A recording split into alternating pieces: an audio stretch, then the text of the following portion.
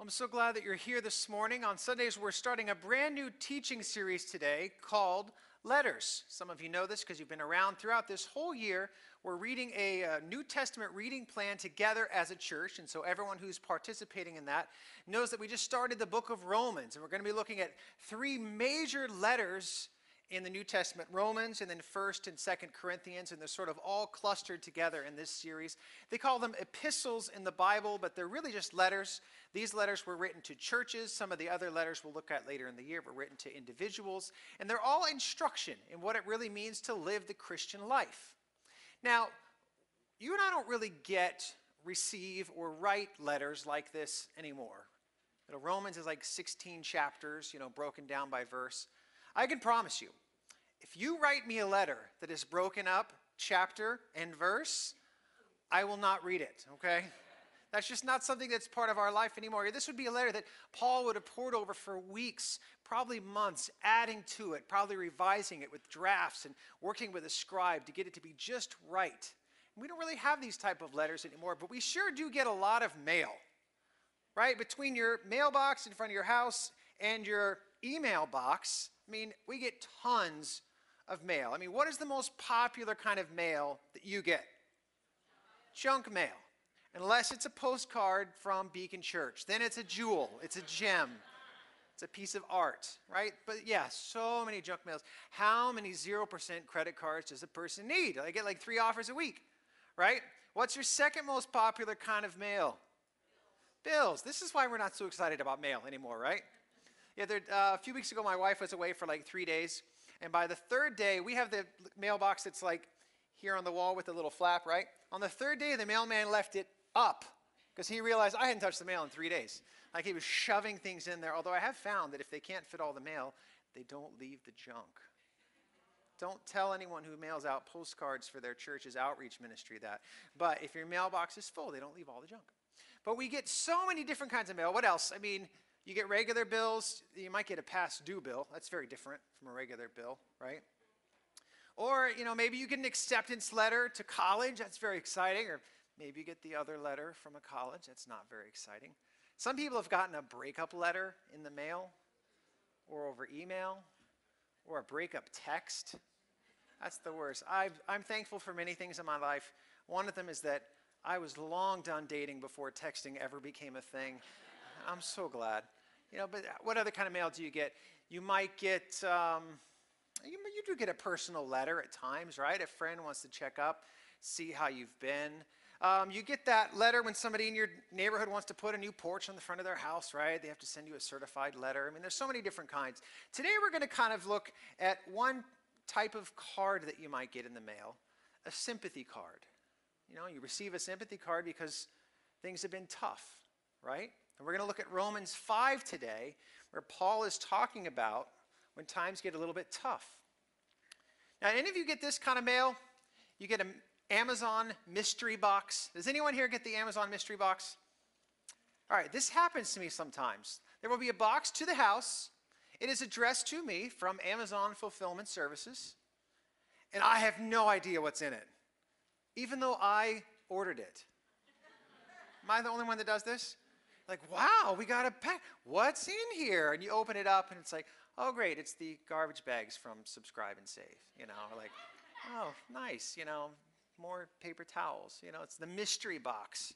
What Paul is talking about here in Romans 5 is what to do when things are getting a little bit tough. Now, what's cool about Romans 5 is he starts with a 2-verse summary of what's come before. For all of chapter 2 and chapter 3 and chapter 4, if you've been doing the readings, you know that Paul has really been hammering away on what faith looks like. What is real faith? So here in Romans 5, he takes 2 verses to sum up 3 chapters. Now, I know none of you would ever miss any of the readings. I know that none of you would ever fall behind. However, if for some reason Romans 2, 3, and 4 escaped you this week, we'll dig in here for just a minute in Romans 5, 2 verses. He's going to give you a summary. This is what he says. Therefore, that's the reference back, since we have been justified through faith, we have peace with God through our Lord Jesus Christ, through whom we have gained access by faith into this grace in which we now stand. And we boast in the hope of the glory of God. This is that summary. I want to talk about these things each just for a brief second because these are major themes in the book of Romans, and they'll come back for all of these 3 weeks that we're in Romans. But just to introduce you to them, first he said we are justified through faith. Understanding justification is knowing that this is how you can be forgiven, how you can be declared just. And you are declared just through faith in Christ. And in this chapter, Paul, and really the three before, Paul has talked about some of the other ways people thought they could be declared just. Some people thought they were just because they were born under the law, which means they were born Jewish, and they followed the Jewish covenant lifestyle. They thought, now I will be declared just. Other people have done good works in this world, and they think they're going to be declared just. And Paul said, no, it's none of those reasons. It's through faith in Christ that you're declared just. So justification is the doctrine that God pardons, accepts, and declares a sinner to be just on the basis of Christ's righteousness. Then he goes on, he says, we have peace with God, reconciliation. Now this kind of peace, this is not inner peace, okay? This isn't contentment. This isn't happiness. This isn't ease. This is peace as opposed to war. This is peace like a treaty. There has been peace declared between God and sinners. Romans 5 says that those who have sin in their life, who were enemies of God, are now at peace. You say, I was never an enemy of God.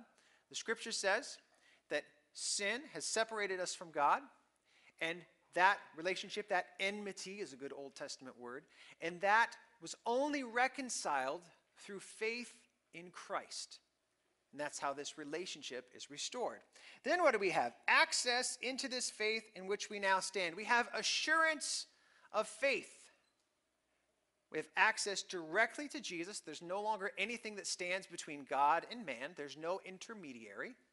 You don't have to go through a priest to access God. You don't have to go through a sacrifice to access God. You don't have to go through any sort of religious holiday or ceremony or routine. You have direct access to God, and that access is sure. It is known. That's one of those kind of interesting questions about Christian thought. Sometimes we'll talk to people who are being prepared for baptism. We'll ask them, do you know that you have a saving faith in Christ? And you know what a lot of people say? They say, well, I think so, but I'm not sure. I say, why are you not sure? Well, I mean, one of the major principles of the scripture is humility. And so I just want to be humble, and I want to accept that maybe, there's something. See, this is a little bit different. This is an area where you do not need humility. This is an area of great assurance. For those who have faith in Christ, your faith is known, it is assured, and it is not arrogant to say that, because your pride is in not what you've done, but it's in what God has done. So to have full strength and confidence in what God has done is not arrogance, it is faith. So yes, you can know that you are saved. You can know that your salvation is known and secure. Now here's what I love, because Paul just has to state that real quick. 3 of the biggest, strongest, most robust doctrines in all the Christian faith in 2 verses. Bang, bang, there you go. And then he says, now let's talk about what that looks like in life. And he's done talking about faith for several chapters, and now he talks about life. And he's going to unpack it in a couple of different ways. And the first way he's going to unpack it is in this topic, chapter 5, verse 3. Not only so, but we also glory in our sufferings, because we know that suffering produces perseverance, perseverance character, and character hope. He says we glory in our sufferings. Here's your suffering. We're going to glory in this suffering. Doesn't that sound a little odd? I think it's okay to say this. I think that's exceedingly odd to say, I'm going to glory in my suffering. So I dug into this word. I thought, surely this glory can't mean rejoice in my suffering. That's exactly what it means. Surely it can't mean I'm going to find joy in my suffering. Well, that's exactly what it means. Paul is saying when we suffer, we can find glory there. We can rejoice in it. And I think this is weird. Like, is Paul some sort of masochist? Like he likes pain? I've personally try to avoid suffering at almost every angle. Anything I can do to avoid suffering. Well, that's going to be hard. I don't want to do that. And Paul's saying we're going to rejoice in this suffering. And what we start to realize is what happens in suffering is one of the most hopeful messages in understanding the message of the Bible and understanding the gospel.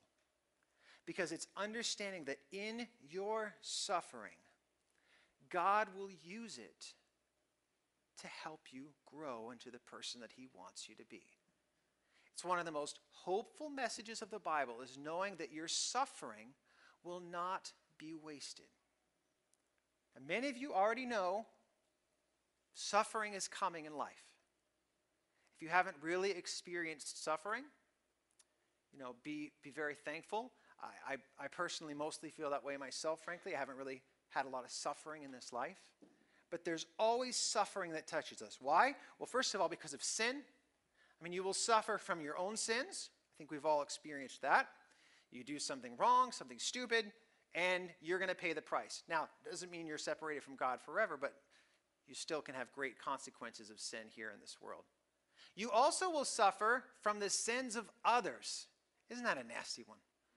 Right? Other people sin against you. It is totally their fault, and you will suffer. It's happened. You can think of examples in your own life. You can think of examples in the lives of people you love. Someone sinned against them, and they are suffering. You will also suffer simply because of the general broken condition of the world. This is sickness. This is disease. This is accidents. There's so much suffering and pain, from cancer. That with most cancers, you didn't do anything to get cancer. It's just part of this broken world that we live in. And that suffering is coming your way.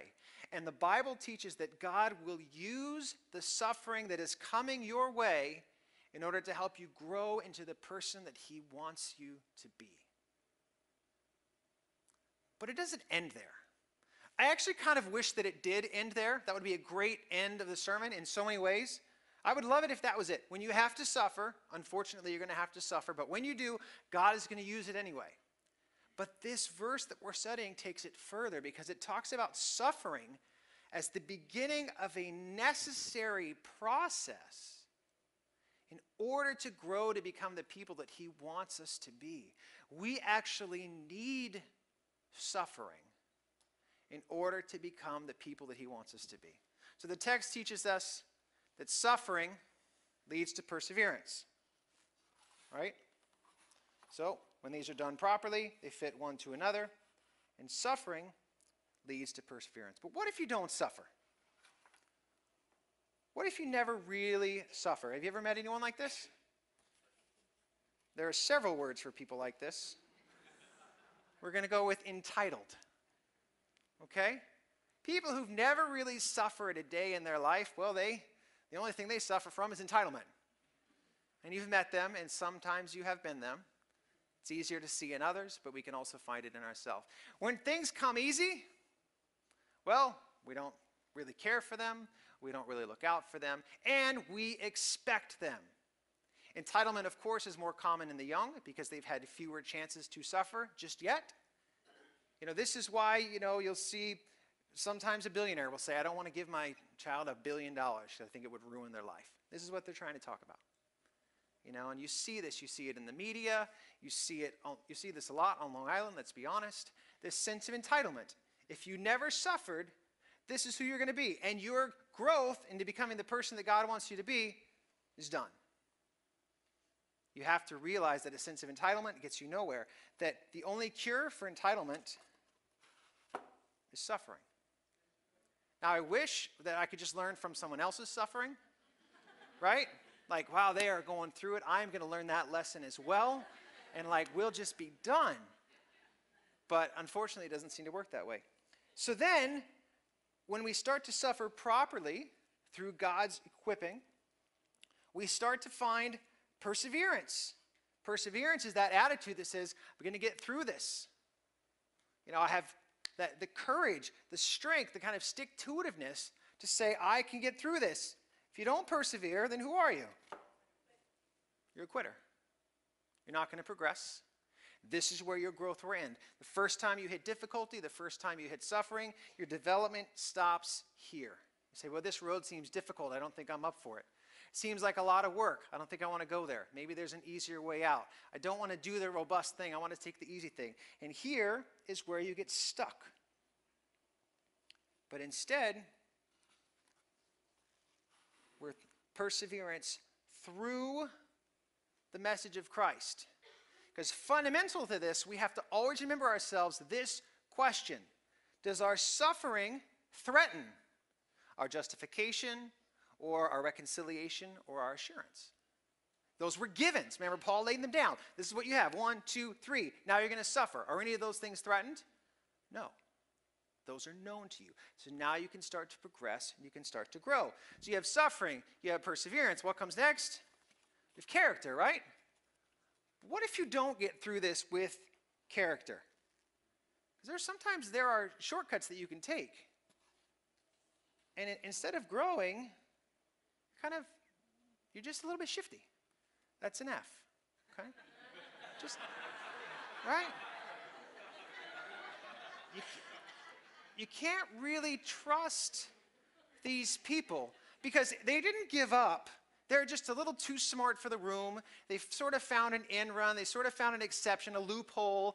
And they actually kind of look down on you because you put in the work. And instead, they're here. They found a loophole. But their development has ended. They're no longer progressing into the person that Christ wants them to be, right? So instead, we really see this process through. We start to develop real and true and godly character. Now, interestingly, this so far is sort of like regular pop wisdom. Okay? You can get this far up the Great Wall of Suffering without the gospel. Right? This is every self-help book ever written. When times get hard, work hard, and you'll be a better person. Over and over, right? There's sections on this in Barnes & Noble. Do you remember Barnes & Noble? There's whole categories on this in Amazon. The difference is, this is not a fully developed person. And so what happens often is when you climb this ladder to here, the next time you hit suffering, it will hit you worse and in a different way. I love to read a lot about running and fitness in different phases of my life. I do more or less of that. And so that's why I read about it. And what you'll find is that there are a certain type of person that will work hard for a race. They'll do the workouts. They'll eat the right way. They'll finish the race. 6 months later, they're in worse health than they ever were to start. They didn't actually progress.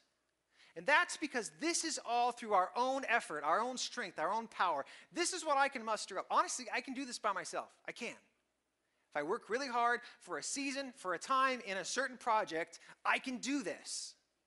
But if you do only this, there's no gospel, there's no Bible, there's no Jesus in this. Because it's through the person of Christ, that's where we find the real hope that Paul is talking about. Because it's that hope that's found in Christ that completes this growth in the person of Christ. Because you all know this is not linear, right? It's linear when you have to preach it in 25 minutes. But in life, it's not, right? It's 1, 2, back to 1, 1, 2, 3, oh, back to 2, 3, 2, 4, we did it. And then we're back to over and over and over, right? This should be a wheel with spokes interconnecting them all, because that's what real life actually looks like. And it's through the message of the Bible. Another author, James, he picks it up this way. He says, consider it pure joy. There's the weirdness again. Pure joy, my brothers and sisters, when you face trials of many kind, because the testing of your faith produces perseverance. Let perseverance finish its work so you can be mature and complete, not lacking in anything. How do you do this? If any of you lacks wisdom, you should ask God, who gives generously to all without finding fault, and it will be given to you. When you ask, you must believe and not doubt. Some would call it assurance, because the one who doubts is like a wave of the sea, blown and tossed by the wind. It's the wisdom that comes from God that makes this growth real in your life. Peter talks about this as well. He says, in all this, and this is what he's talking about, greatly rejoice. Now for a little while you may have had to suffer grief in all kinds of trials. They have come in to prove the genuineness of your faith, of greater worth than gold, which perishes even though refined by fire, may result in praise, glory, and honor when Jesus Christ is revealed. This process is necessary in us to become the people that God would want us to be. So I think if you got this in the mail as that sympathy card we were talking about, you could boil it down to maybe these three things. First thing that God would be saying to you in this sympathy card is, I am always with you. You're not alone in this. Christ is equipping you every step of the way. So when you find yourself in a pit of suffering, know that God is there with you. I know there are people here today who really are suffering. I was working on this message when I got this week's prayer requests at my desk, and it just hit me. Like, the prayer request lists are longer than I can ever remember. You know, people who need help is more than I can ever remember. I mean, people are hurting. People are hurting financially. People are hurting relationally. There's a lot of health and sickness issues in the congregation. No, God is with you in that. You do not suffer alone. He is with you in the suffering. And the second he tells you, you are going to make it. Now there's a nice bumper sticker that says, God will never give you more than you can bear. That's not actually a verse in the Bible. But what we know is that this is a process of refinement. And wherever you're in it, God is using it for his glory, for his purposes, and we trust him that he is using it in the way that he sees fit. And in that way, we're going to make it. And then the third one would be, use this opportunity to grow. Now hear me out on this. If you got this sympathy card in the mail and something bad was happening in your life, this is the one that would tick you off, right? You're writing me a sympathy card because something terrible happened, and you're telling me essentially, well, you know, make lemonade. But that's the message of the gospel. That this suffering that you're experiencing is going to be used in your life. It is going to be used for his glory so that you can grow to become the person that he wants you to be, that he's calling you to be, with that faith as pure as gold. Now, about suffering, I want to let you know a couple of things. I was serious when I said there are more people that need prayer than ever before. We're doing a prayer event here tomorrow night called Vespers. Vespers just means evening prayer. We just liked it, so that's what we call it. But the way we're going to do this, and we've done it before, is we're going to have church leaders here available to pray for you, for your needs. So I hope you'll come. I think it's 7:30. You just check all the streams where we get all the information out, and you'll know. I hope that you'll come out so that we can pray for you. I also hope that if you're coming here this morning with prayer requests, you'll write them down for us. We do pray for you every week if you put requests on those cards. We take them very seriously. If you see there, we kind of distribute them in two circles, a larger one, which is all great people, and then even a smaller one if your request feels kind of confidential. Please use that. It's a tool that's important to us. And then we also have people available after the service to pray. You know, if you're here today and your heart is just breaking, we have people available for you so that we can pray together. So I want to pray for us now, and then we'll do a couple of other things. God, we're so thankful for the message of your word. We're really not there yet in rejoicing in suffering. But God, we see your wisdom in it. We see that you use suffering for your glory to teach us how to be the people you want us to be. God, I want to pray specifically and personally for those who are suffering here in this room this morning. God, I even just look out and I see them. And I pray that you would be with them, that you would be meeting them in their need, that they would sense you close to them in this. They would sense the love that you have for them and how you are developing in them that beautiful, perfect faith through these difficult moments. Give all of us who surround God wisdom and how we can best minister to our spiritual community, and teach us your ways, God, because we desperately seek to walk in them. And so we pray in Jesus' name, amen.